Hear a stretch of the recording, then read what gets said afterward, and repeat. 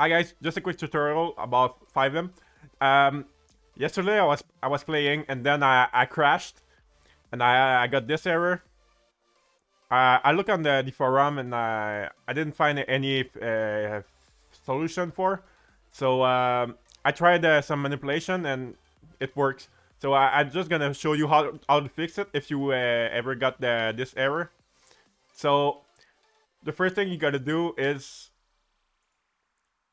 you go in your local data, application data. You go to you have to delete citizen fx first, and after that you go to crash. If it's empty, leave it empty.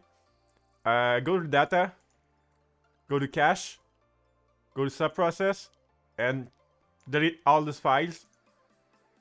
After that, you go to no. You go to new ice storage and delete this folder, GPU cache. After that, you're done. That's it. That's all you gotta do.